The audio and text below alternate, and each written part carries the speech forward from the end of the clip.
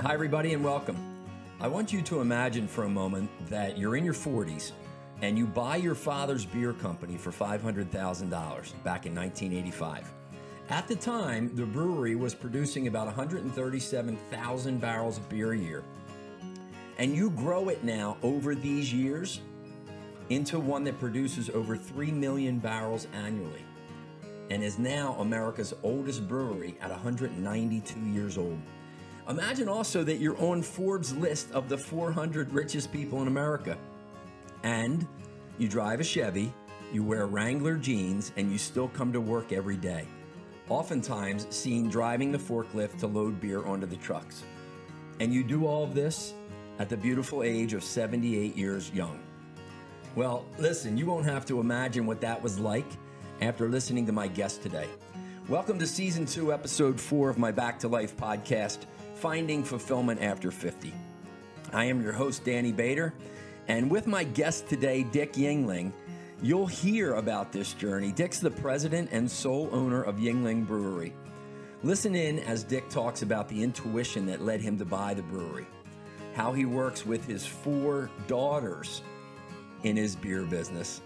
Listen also as Dick talks about the power of purpose and passion in your life, especially as we move into the second half of our lives. And oh yeah, Dick's going to let you know about the importance of a daily nap. So let's get into our conversation with Dick Yuengling. Hi, everybody, and welcome to another episode of our Back to Life podcast, Finding Fulfillment After 50.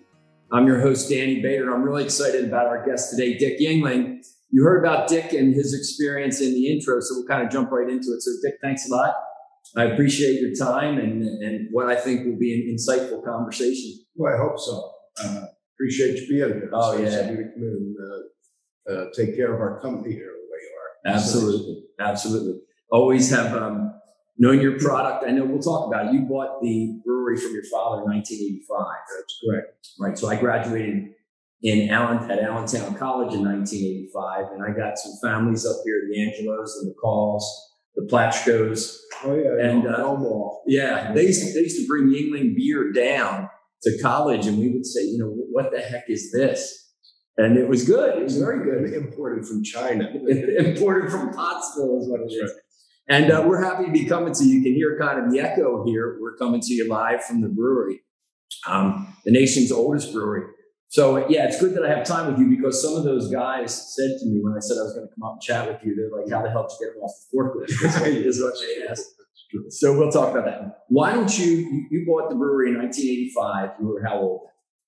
I think I was 42 at the time. 42? Yeah.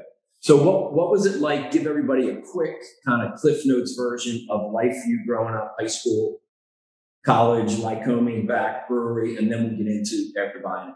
Okay. Well, I went to high school in Pottsville and played basketball and baseball there. Played against some of your friends, apparently. And the Zach really brothers. enjoyed that. The Zachs from Hazel and Frankie. Yeah.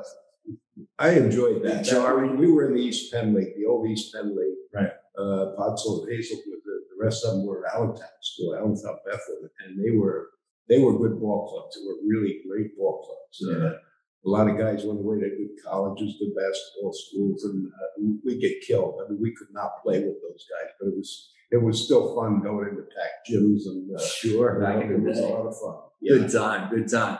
So then you went to Lycoming College for a year. For a year, played baseball up there for a year, right? And after we became successful, they didn't know I existed until I bought the brewery and we got very successful. And I played baseball for a guy named Bud Whitehill, who got cancer. He's also the wrestling coach up there. He got cancer and they lost him and they were starting a foundation. So the school came after me to help support his foundation, which I was glad to do. Well, as time went on, they recognized me as the alumni of the class of 65. Now, I was in and out of there in 1962. So, I had some girl come up to me and she said, Yuengling. She said, I don't remember you.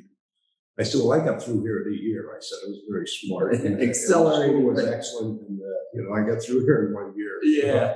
Yeah. So you worked at the brewery, I'm sure, because you're fifth generation. I started working at the brewery when I was 15, not in the plant itself, but we had a lot of properties locally. They were mostly bar rooms, and they were knockdown properties, really. And, but they were good bars. They sold a lot of beer in those places. And I worked on the roofs and putting up fences. I worked with a carpenter we had. We don't own them anymore. But anyway, that's where I started. And then the next year I worked with the carpenter again. So I was 16, and then I started in the brewery itself. And, that's what I always wanted to do. So when they approached me to buy the brewery for my father in '85, I said, absolutely, I'll buy it. So, right. Now, were you here in '85? Because you left for a little while, right? I was not here.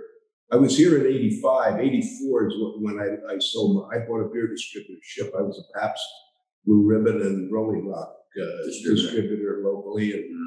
And we had two local breweries, the Yuengling Brewery, of course, and the other one was the Bavarian Brewery down in the Mount Carbon district in Pottsville. And they went out of business 2 years after I bought my beer distributorship. And they sold a lot of beer locally. And they all the bars and people started switching brands because there was no Bavarian anymore. A lot of them came to Yuengling, but a lot of them started buying Pabst and Rolling Rock. So I did terrific. And I moved out of the building that I was in up in New Philadelphia, which is about 8 miles from here. And I built a big wholesale retail store. And I did very well for those 5.5 years that I was in that business. And then they came to me with my dad's sickness.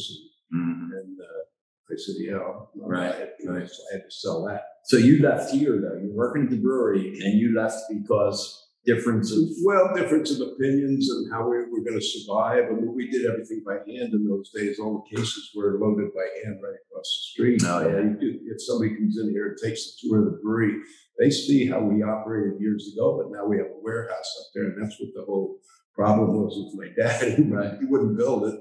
And he said, you can't get trucks in there. And I said, you can, because that's what I did even at that time. I knew. So you knew better than your dad, I knew better, Right. We're going to talk about your 4 daughters and see if any of them know better than you. They probably not. They do, but they don't have the experience I had. They think they do, right? So it's funny, though. I saw somewhere where you left for a number of years, but when you left, your dad said you would be back in 2 weeks. In 2 weeks. It was 11 years. 11 years. I'm stubborn. I'm a stubborn German. Yeah, that's okay. It served you well.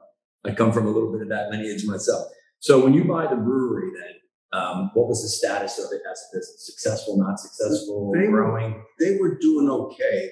They would sell a lot of low-end beers at that time, an old German brand. They had bought the Bavarian label, and they were selling that as a low-end brand. So the volume was there, but the profitability wasn't there. And I came across the opportunity to develop a new brand in the lager in about 87, I'd say, 87 or 88.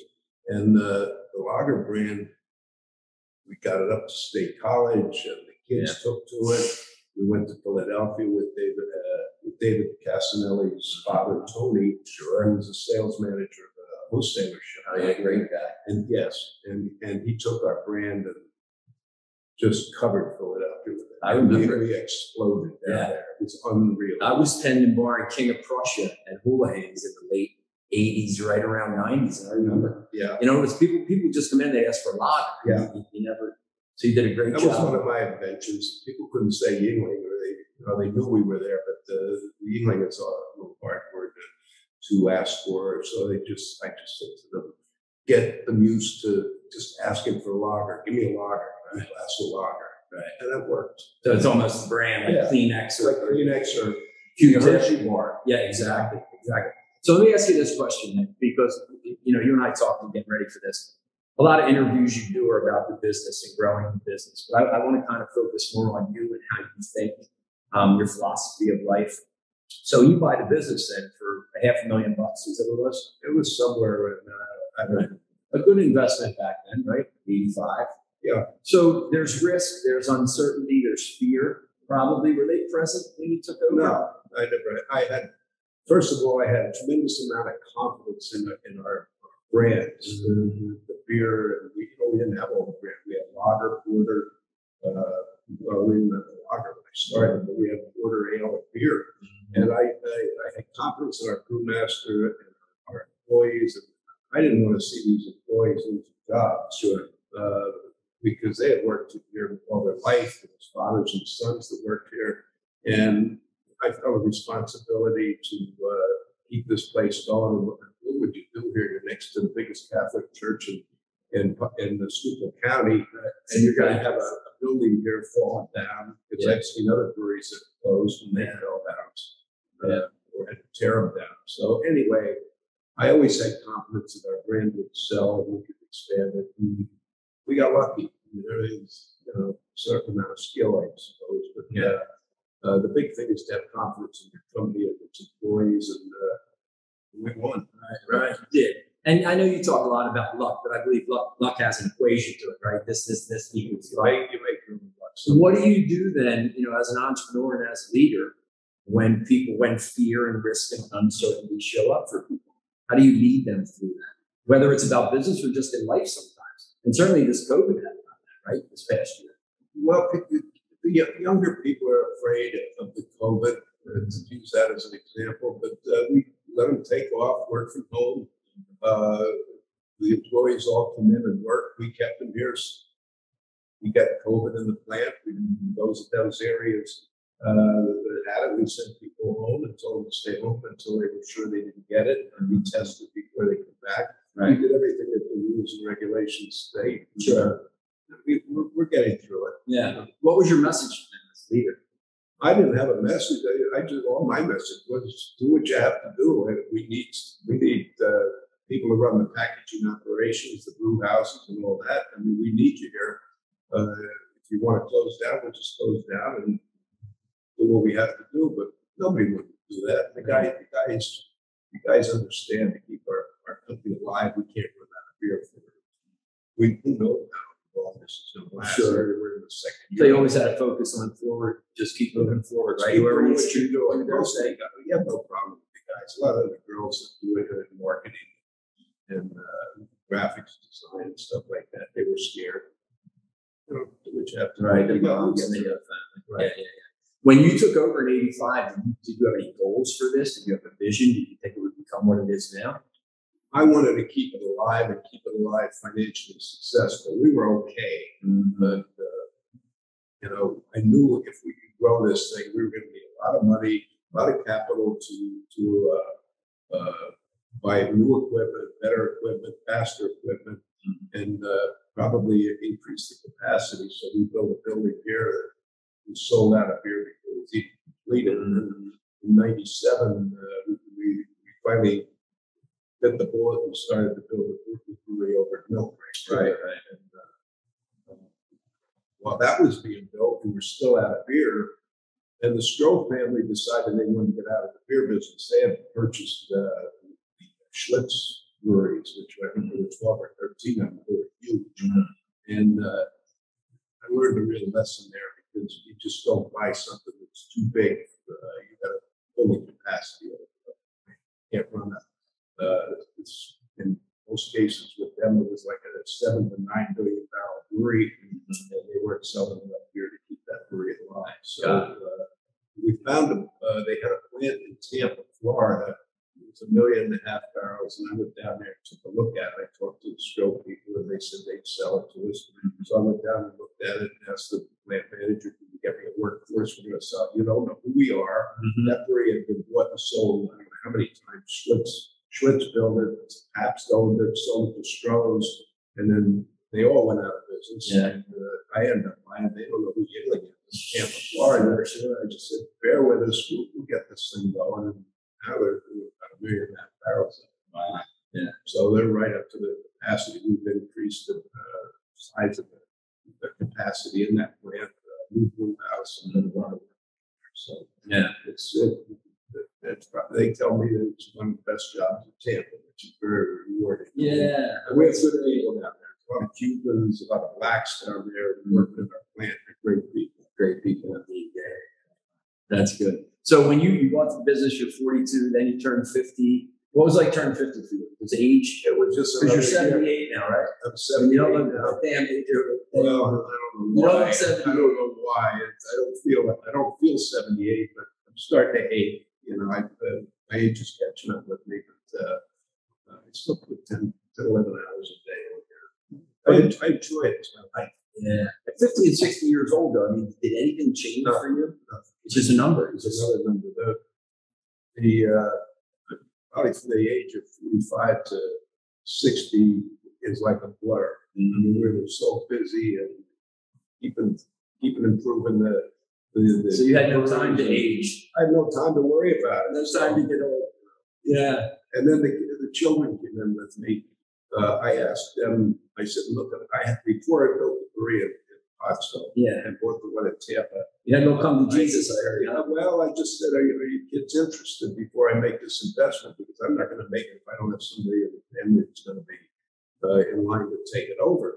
And they all said, almost in unison, we all want to be here, which shocked me. I mean, I got teary-eyed, and so that was very rewarding. And then we went ahead with the brewery over here, bought the one in Tampa, put a whole new kegging system in, all on a loan from the PNC Bank and the M&T Bank to build a brewery over here. When they found out I bought a brewery in Tampa, they said, well, how are you going to pay this loan off? Because you're building a brewery, you bought a brewery.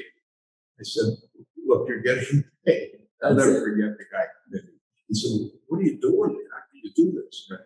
And I said, well, we're paying our bills, so what are you worried about? If I don't buy this plant in Tampa, we're going to lose all the things that we worked for in eastern Pennsylvania, and Delaware, and South Jersey, where we were selling beer.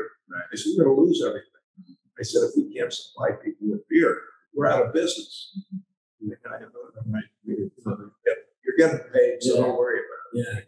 What was your biggest? You would say, if you talk about that, Dick, what was your biggest challenge, most intense challenge, professionally, with the brewery over the years?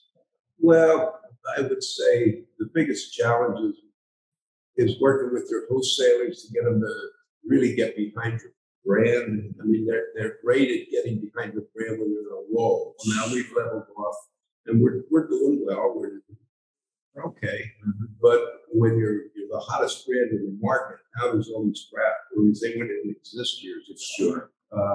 Corona's another brand. There's 48 million barrels or something like that of imported beers coming into this country. Now think of the jobs that have been created for people who are drinking American beers. Our beers are as good as everything that comes into this country. And think of all the jobs that they've created. It would probably encompass at least 10 major breweries. At least 10. For more American beer. With hundreds of thousands of people working in this country. So that's what we're trying to get is get those customers to think American.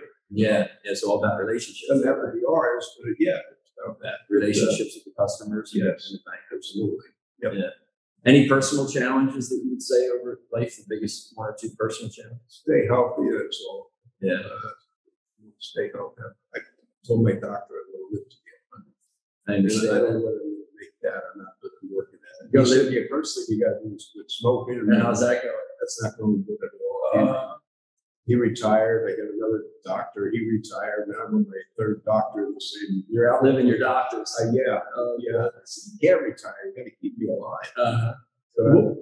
You are fine and you're healthy. Besides loving what you do and this passion for the brewery and the people here, is that really the driver for you? That you would say keeps you going and strong? What keeps me going is to get the kids, the daughters they're all working here, get them in tune of what we might have gone through 50, 60 years ago when things were bad, and I don't forget that. And they say, you don't want to do this, you don't want to do that, because it's all experience. They're listening. So a lot of our audience is over 50 for this podcast. I'm 57, so I guess that's kind of why they follow me. So I'm sure a lot of people out there where they have whatever hundreds of millions of dollars you do a year in revenue. And a family business. I know as we get older, our kids get older and they meet people and they have kids and they think differently than us. So you said earlier that you knew more than your dad or however that went down. Right. What do you think? What should we do when we're dealing, as we get older, when we're dealing with our children and they come at life differently than us? Well, they all have, everybody has a different talent. I had a different talent than my father. He was in the office all the time, and I was never in the office. Even today, I don't even have an office. Yeah. My office is in the back of the gift shop. Just float around. Just float. And watch things. I get two breweries running up there, and I watch them, make sure they're running efficiently, make sure we're doing the right thing. But the kids never lived through the rough days, and I did, and they can't get out of mind. But when we built the brewery over there, we bought all used equipment. We bought a lot of equipment from Anheuser-Busch. They were bringing out a packaging line. We bought it. It ran.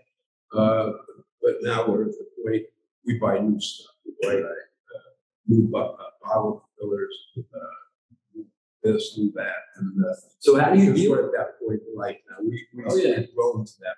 Kids want to buy new of everything all the time. Right? They don't want the rough days. And how do you communicate that to them, right? When the next generations come up and they've had it easier than us, certainly easier than your generation. Yeah. My dad's 91, right? So I hear those stories as well. How do you communicate that to them? You tell them. Just tell them. I just tell them, you don't remember the days of the 50s and 60s when people in the office told me, they said, you better go to college. You're not going to make it financially. This was a secretary that was up in the office, and she did the deposits, and she said, we need Friday's deposit to make the payroll. Right. And they said, well, we'll make it. We'll get through this thing. And my grandfather was still alive at that time. It was back in 1963, and that's when he passed away. I guess the fall of 63. But I'll never forget that woman telling me that. And that moves in your mind. Sure. So how important, as we've talked right now, there's a theme of you're always looking forward, right? We'll get through. We're going to meet capacity. We're going to modernize the plant. We're going to make payroll. We're going to get through COVID. How important is that for people to always have that vision of, the times are tough right now and they're a bit shitty, and we're going to move through it. How important is that? Well, the big thing is to keep the people working, and our draft beer has taken a real clobber in the last year and a quarter, because the bars and restaurants are closed down, and it's 25 to 28% of our business. The national average is 10. Wow. I mean, Bud does 10, 11% of their business. Draft, Miller Coors is probably around the same, 9 or 10. And here we are at 25 to 28%. And we got clobbered. And it's okay. We'll get through it. Sure. I didn't get rid of anybody. We had things for them to do. And we kept people working. It's coming back now. Florida's great because the governor down there has things open. You can go to restaurants and people are working. They're having the same problem as up here. They're collecting the COVID money. They're not going back to work in restaurants. But our guys, we've had no problem. We pay enough for it's peanuts compared to what they're making. So we just keep plugging away, and we're getting our volume back as things open up. We'll be fine. So the answer is we just kept people working. Didn't get rid of it. We didn't lay anybody. Lay nobody off. No. That's great. Would you do anything differently as you look back on your 78 years? Any regrets? No. I would have done probably the same thing. That's my mentality. We're wrong. I probably did a lot of things wrong, but we got through them. I do a lot of things by instinct. Right. I've seen certain things and that worked and certain things that don't. We brought a lot of new people in to do things, and I try to tell an individual how to do it. He said, just let me go. You want to keep me here, listen to me. And I do. You have to listen to your people. I usually start out by not listening to them, and then they say, look, if you don't want to listen to me, I might as well go somewhere else. That's and I say, okay, don't do that. Stay with me. And they're excellent people. I'm very fortunate. I have a lot of excellent management people, and the hourly guys, almost every one of them, really good people. Yeah. When we make mistakes in life, right? We make them from intuition, and we don't want to make them, right? We don't wake up in the morning and say, "I'm going to make a stupid decision today." What do you do? How do you move past it, or how do you coach other people when they came to you and say, "Oh, Dick, I'm sorry, I did that." So many people hold on to crap in life, don't they? Yeah, they do. But you got to say, look, everybody makes mistakes. Don't make a habit out of it. That's all. being in business is a gamble. I mean, it's a risk. You know, investing in a brewery, especially in this day and age where you have 8,000 breweries. When I bought this, it was 70. 70 breweries, and I thought that was a big number. Wow. And you know, today there's 8,000 of them, and everybody's making beer in the bathtub in their backyard. And some of them are doing well, some are making decent beer, but that's bathtub beer, not so good. Well, some of it's probably okay. I don't know. I haven't been in a lot of them, but sometimes I go to Florida, and if there's one local, I'll go in just see what his beer's like. You wear Yuengling gear or not? Yeah, I wear it. And they're interested, and they appreciate the fact I come in. So, cool. You know, I have to. You know, they're okay. They're good people. Yeah, yeah. Well, it seems to me that you keep your eye on your competitors, but you focus on what you can control here, right? We do what's economically sensible for us to do. I mean, there's seltzers out there in the market. We have a business model. We make beer. We make good beer. Yes, all our products are good. They're not for everybody's taste, but there's something in our portfolio that is for everybody's taste. Unless you want a seltzer, and I don't want to get into that. Yeah, you don't want to. But they're doing well with it, so God bless them. Yeah, they are. Some of these guys. Right. And that's what I like about your philosophy is you let people do it, you wish them well, and stay in your own wheelhouse, so to speak. You said you make the decisions by intuition, kind of feel. Did you have a mentor growing up? Was it your dad, your grandfather? None. It was just anybody? My work ethic. Why I don't know. I worked when I was like 10-year-old. I'd shovel coal. Everybody had coal back in the mid-50s. No, it's coal regions, right? Well, everybody had coal, and I didn't know what the hell anthracite was when my buddies came down to college. I said, "What's anthracite?" Hard coal. Yeah, it is. Good coal. It's good heat. Yeah. And anyway, in the neighborhood, we had a lot of older people whose brothers that they lived with, or their fathers were killed in the war. Mm-hmm. And there was a lady in there by herself, and I'd shovel coal and take the ashes out, do stuff like that. Maybe 50 cents a week or something like that. Shovel sidewalks. I always did that. So no real mentor. Yeah, I just work did ethic. Sure. Yeah. I did. What about friends? You got best friends? You got a best friend? I have close friends that I hang around with. A lot of them have left the area. The people that I graduated from high school with. Mm-hmm. And you know, it's a shame because there's not that many jobs in this area. So basically everybody's left. Mm-hmm. And so I can't leave. I have that building across the street there, right. And this, right, and it's okay. It's what I chose to do, and I enjoy it a lot. Yeah, you do. How important are relationships as we age, 50, 60, 70? Well, you find out that you have a few real close friends, like I said, and I enjoy them. The ones that are still here locally, and it's fun going out. You can meet them at dinner. You just have a good time. Yeah. Do you have any kind of routine in the morning? What time do you get up? I get up about 4:30, 4:45, and I get down here about 5:15, 5:30. Read the newspaper. Usually take a look at the paper, and then I get to work. Cups of coffee. Cups of coffee, yeah. And then to what, 10-hour days? So, yeah, I'll go home around 1. I'll take a nap, have a beer, a couple beers, take a nap, eat at 3:30, and right back to work. I'm here about 4:15, 4:30 again, and go home. Last night I got home before at 8. Wow. That's okay. That's what I do. Weekends off? I go over I'm always here every weekend. Saturday, Sunday, I just go in. I might have deliveries. I might have a couple of drivers go out on a Saturday because we can't get the loads out during the week. And they'll go out and deliver Saturday, so I get the trucks loaded for Monday mornings. They go out Sunday night. So you're still driving a forklift? I can do it. You can get around there? I'll bet you can. How do you define fulfillment? Well, success probably defines fulfillment. We've been successful, but I always want to improve and do better. I mean, that's the way I am. I always want to sell more beer. At this particular time, we're struggling a little bit because of this thing, but we'll be all right. We'll be back. And people are drinking things other than beer. They're drinking these seltzers, and how long is that going to last? I don't know. Who knows? Yeah. Who knows? Yeah. Well, beer's been around a long time, right? It's been around since the Mesopotamians, I think. Yeah. So fulfillment and success, though.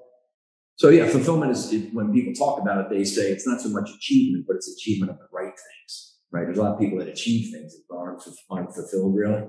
This is probably true, but I don't worry about stuff like that. I mean, I know this company has good products, and we're not looking to be, excuse me, we're not looking to be 20 or 30 or 40% of the national beer market. We just want to be a piece of it that can keep our people working. That's all I'm looking for. We're not looking to overtake Anheuser-Busch or Molson Coors or Miller Coors or anything like that. We're not trying to. We just want our fair share of the beer business. And it doesn't have to be that much to keep three little breweries. So we're fine. So in terms of fulfillment for yourself, life, right? Yuengling and outside of it, on a scale of 1 to 10, where would you say you are? 10 being high. How fulfilled are you with your life? I was pretty much you. Oh, me personally? Yeah. I know it's hard. You don't talk about yourself. I don't talk about myself that and much. That's a beautiful thing. Well, I don't know. I guess it is. It's just the way I am. I'm happy just doing what I'm doing. I'm happy. I'm healthy. I try to eat good foods to stay healthy. Drink a moderate amount of beer. Strong relationships. And, what else you want? You get your exercise at work, I guess, right? Moving and walking. I do. I mean, when I was a kid, I'd go down to Connie Mack Stadium. The first game I ever saw was the A's. Philadelphia A's. A lot of people don't even know that. The A's were in Philadelphia. Oh, my old man talks about it. I was down there. I saw them when I was 9, 10. And then when we go down, when I got up into high school, we drive down to Philadelphia, Connie Mack Stadium, and see the Phillies playing. And you'd see the Valentine scoreboard out there. And then they went out of business. And then the Vet and the Schmitz scoreboard, and that went down the drain. And here we are with a sponsor of the Phillies. Yeah. A little brewery of Pottsville. Yeah, beautiful. I love it. That is good. What about, as you continue to age, does death loom? Do you ever think about it? Dying? Yeah, when you get sick, you do. Yeah, when you get sick, you do. But it's probably the greatest. What are you going to do? Right. What are you going to do? The average age now is probably 80, 82. Mm-hmm. And 2 to 4 years away from that. I know you're I feel good, but I feel good. So the idea is take care of yourself. Don't do something stupid. Uh-huh. When that day comes, and trustfully not for a long time, what's your belief about what happens to us? Any belief in something bigger? I believe I'll be back this season. You'll be back at something. I might be DG, the guy that founded this thing. Is that right? I might be. Your energy is going to come back. I like to look at it that way, and I might be back in another 100 years, hoping I'm watching over by the 8th or 10th generation running the brewery. So if you keep it that way, you don't really mind it too much. I'll be back. I'll be back. You'll be back. Yeah. So do you have a faith in something bigger? God? Well, sure, I believe in God. I'm not a big church goer. I'm not real religious, but I do believe in prayer and, thank God we're here. Right, and thankful for something bigger. Yeah. That sounds good. So people who are listening, what would you offer to them? And I kind of picked up through our conversation. But what's important in life, especially when people get 50, 60, 70, right? Because when we're young, we're driving, right? We're driving. And then that people get, kids move out. What would you say to people as they continue to move through this second half of their life? What's important? Well, what I would think is important in my case with my children, it was important that 1, 2, 3, or 4 of them came on board with the company and the opportunities that they had and where we came from. We started this thing across the street. There wasn't even electricity. So look at what that man went through.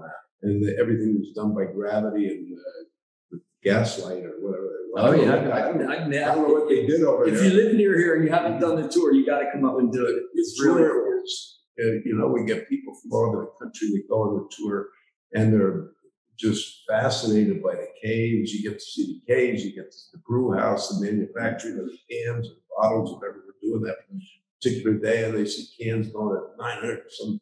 Who drinks all that beer? Oh, it's nice to be real busy and make sure somebody is drinking or it wouldn't. It is. The filler wouldn't be spinning around filling them. So it's important, and I think you said it very well. And you said it a couple times. Remember the past, look back where you came from, and celebrate. Right? I always do. Yeah. Look what you go into the 40s, and my dad and his brother, who were both, his name was Dorman Yuengling, and my dad and his brother were both in the war, and they were both saw a lot of action, and they're lucky we're lucky. I'm lucky that they survived it. And if one or two of them would have been killed, what would my grandfather have done? Here I was 20 when he died, and he would have taken a look at me and this kid can't run the brewery, So I don't know what he would have done with it. Yeah. He probably would have closed it before that, because I had an uncle that was in the dairy business, and he wasn't interested in the brewery. He was also in the banking area too, also. And another uncle of mine he was a school teacher out in Arizona, and there was no chance of either one of them really taking the brewery over. They couldn't run by itself. So I don't know. Lord knows what my grandfather would have done with the brewery. Yeah, they've been different. Yeah. So we were lucky. So it's important. Talk about luck. I've been lucky. You've been lucky there. What else is important? So remember the past, celebrate that, keep your relationships strong. Right? Yeah. Well, just keep yourself healthy. That's the biggest thing. Right. Stay healthy. Stay healthy. Yeah. Focus on that. Yeah. That makes great sense. So nothing you would do different. No, I mean, I can't go back and say, well, I should have done this. You always do that, but could have done this better. I mean, I might not have done it different, but I would have done it better. And, you learn by past experiences and past mistakes. So I'm fine. I'm satisfied with what's happened to me. I'm lucky I feel like Lou Gehrig. Yeah. Luckiest man on the face. Luckiest man. You like your baseball too. A couple more questions, Dick, and then we'll wrap up. With your success here, the success of the brewery, because I know you don't talk about it yours, and it's everybody's. You've grown financially. And a lot of people looking in, I read some articles about you that you live a relatively simple life. Why? Well, it's not about the money, huh? No, no, it's not about the money. But if you work hard and you're successful, the money will be there. I mean, that's what you're working for. But I had no idea.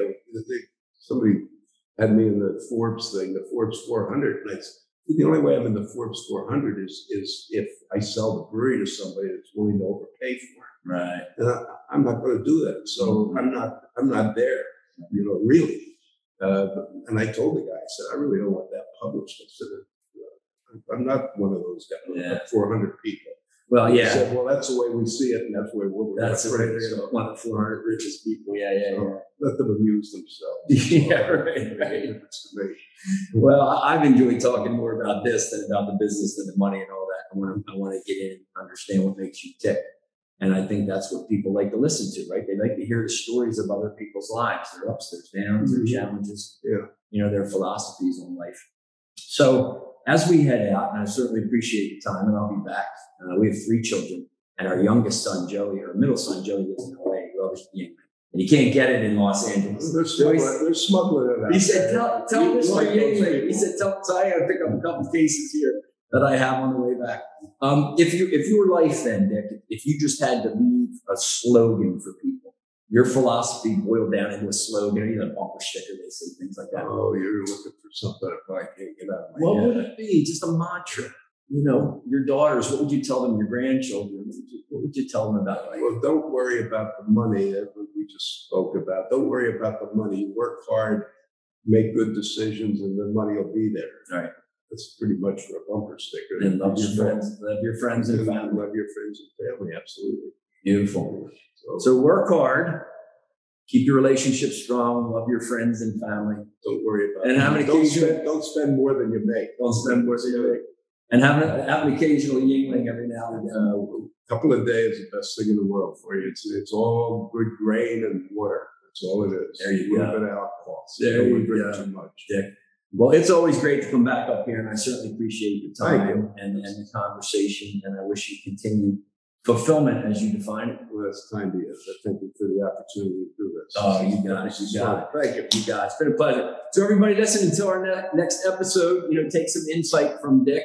And if you're struggling in some areas of his life, maybe just experiment with some of his philosophy around life and see how that serves you. Come in and tour the brewery and you'll see what it was like. He'll be here. You can chat with him. 192 years ago, you'll see what it was like to try to operate a brewery. It's not the same building, but it's in the same location. It is amazing. It's an interesting tour. It really is. There's only one of us in America, and that's us. That's it. Now, before we end, though, the brewery's going to be 200 in 8 years, right? Well, I'm shooting to last that long. Yeah, well, you'll go past that. Well, I'm not making any plans, but let the kids do that. Any ideas for that celebration? That's up to them. You make plans, and that's when they jinx you. That's up to them. So your daughters, tell me who they are again. Wendy, Debbie, Jennifer, and Cheryl. Jennifer and Cheryl, you got it. This is filmed right now. Your dad said the celebration is up to you. It's up to you. We have it on film. I just want to be alive to see what they're doing and correcting mistakes. You'll probably be driving a forklift. Probably, yes. There goes Bob. I wish you to live to 100, my friend. And remember, everybody, listen, there is one hell of a difference between just living and being fully alive. So wishing you all the best. Take care. Thanks again. Thank you. Thank you. Well, I told you, right? What a great story Dick has. And for me, a really simply powerful perspective on business, of course, and also life. I especially liked when he talked about his knowing that they would succeed when he purchased the brewery, and his response when I asked him about fear and risk and uncertainty. Those things show up for so many people. It's just that some people, Dick included, think about them differently. And it really got me thinking about, how do I think about risk and fear and uncertainty, and kind of pushing towards some dreams and goals. I also liked when he talked about the importance of knowing what you do well and keep doing that. It was obvious to me that Dick loves his family and friends intensely, and he knows how important that is to creating fulfillment in his life. And he loves his business and the people that work there. Think about Dick's insight. I encourage you to take 2 or 3 things away and begin to experiment with them to create more fulfillment in your life. Be sure to subscribe to our podcast, Back to Life, and share this across your social media so that others in your network can hear Dick and his thoughts on creating a fulfilling life after 50. Be sure to follow us and continue to create a fulfilling and resilient life yourself. And always remember, there's a hell of a difference between just living and being fully alive. So until next time, peace.